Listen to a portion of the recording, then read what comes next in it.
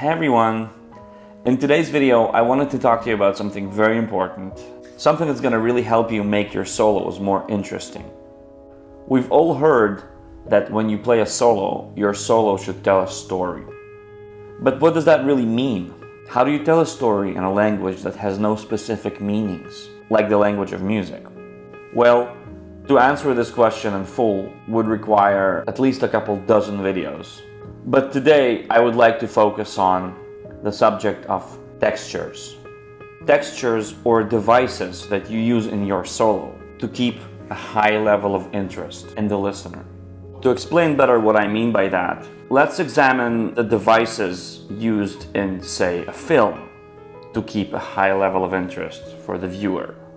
You have the plot line, you have tension, you have release of tension, you have a love scene, you have a heart-to-heart conversation that the two characters are having, you have scenic views, you have up-close shots, you have wide shots.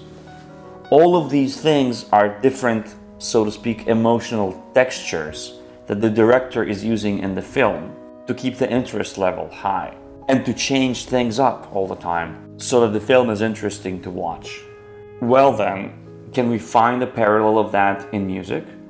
How can you switch from a love scene to a dialogue to a chase scene in your solo, figuratively speaking?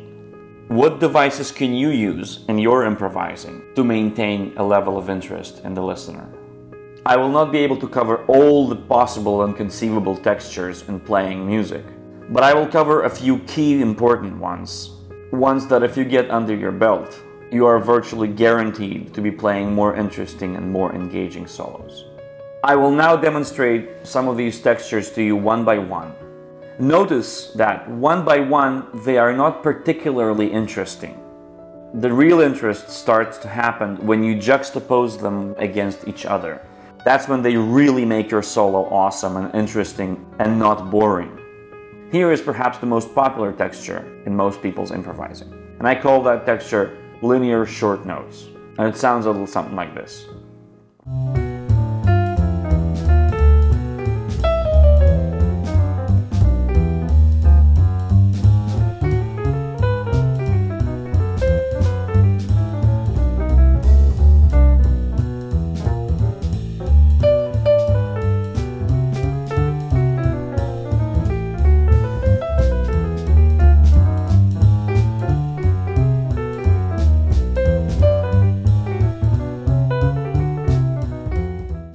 Another texture you can use is modal playing versus diatonic playing, where you chromatically move phrases around.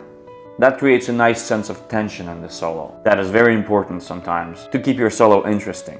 And it sounds a little something like this.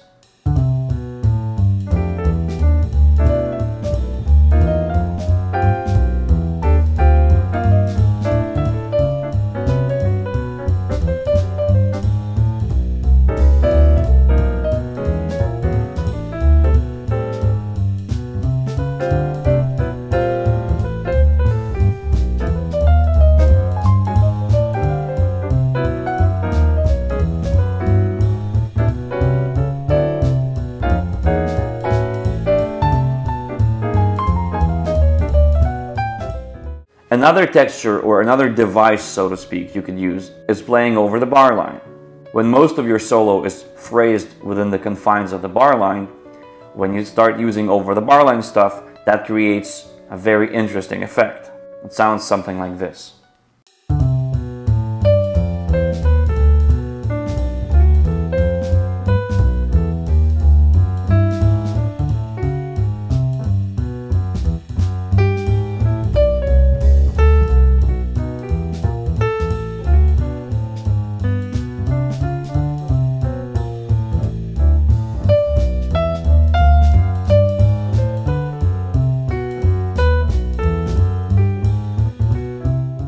Another texture you can use is leaps, and that's a very interesting and unique texture to use.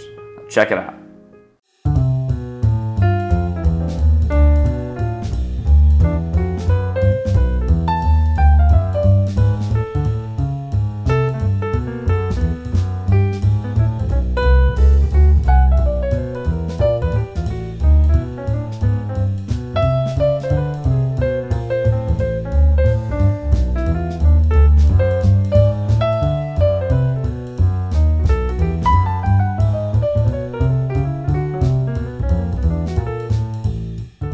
Repeated notes is another device you can use to keep your solo interesting.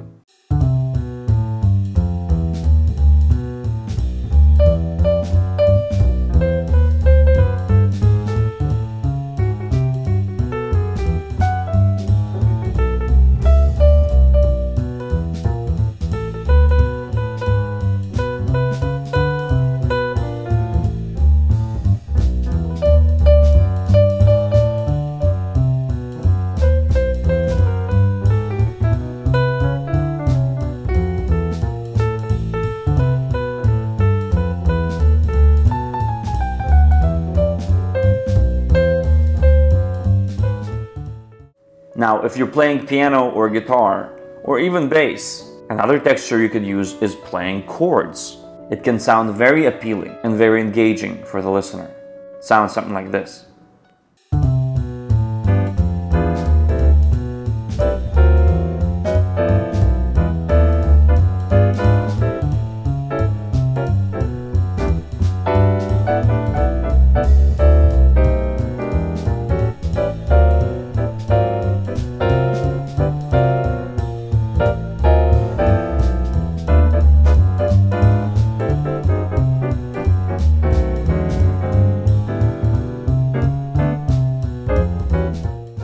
So like I said, the real effect of this approach happens when you begin combining textures with one another.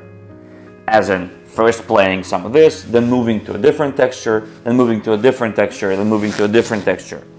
That's when you really see the magic and the full potency of this approach. So let me now demonstrate to you and combine a couple of them with one another and show you how, in combination, these textures and these devices help keep your solo interesting and engaging to listen to. I will now try to combine short notes linear with polyrhythmic and over the bar line stuff and go from one to another.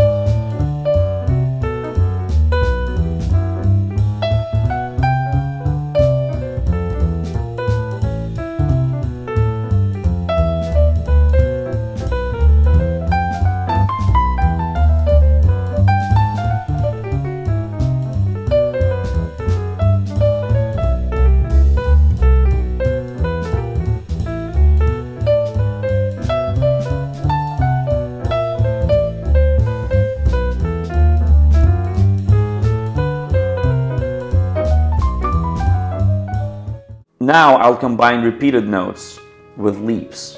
That means first I'll do some repeated notes stuff and then I'll do some leaps stuff. And notice every time I shift texture, you're gonna literally feel your level of interest rise because you'll feel like something new is happening in the solo.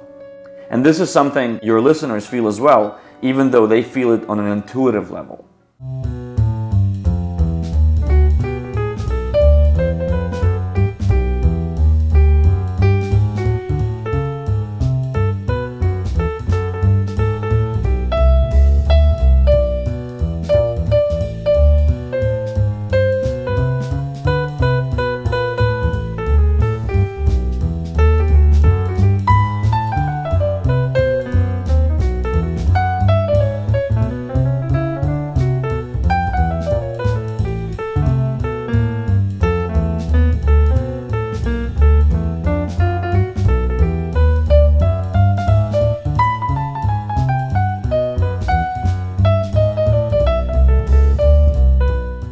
Now I'm going to combine short notes linear with chords, chordal textures.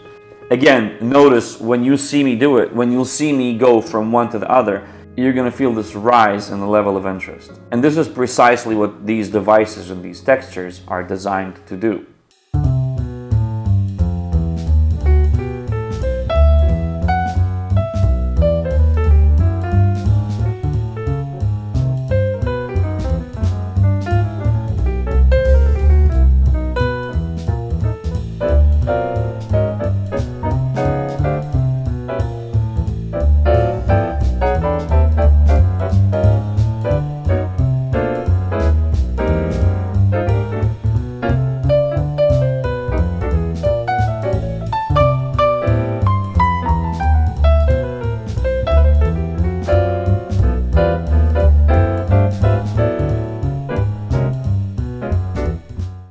If you practice these textures at home, separately one by one, and then you practice combining them with one another, you will automatically train your improvisational instincts to switch these textures for you in real time, and thereby keep your solo more interesting. The permutations are literally endless, and there are countless more textures you can experiment with than the few basic ones I outlined in this video. If you have any questions or requests, please write them in the comments section below. I literally respond to every single person, and I'm happy to help coach you guys through these exercises or other topics and help guide you through a personal journey of becoming a better and better and better musician. If you found this information helpful, feel free to share this video with some of your friends who you think might benefit from it. So far, I've had a summer pretty packed with great music and travels. In June, we did a long tour with Bob Reynolds and his group. In August, I'm going to be traveling all across Europe and Asia with Kamasi Washington and his band. And I'm going to share all of these things here with you through my video vlogs and lessons. So if you're into that kind of stuff, hit that subscribe button and that notification button too, so that every time I release a new video, you'll be the first to know about it. I will see you in the next video. Peace.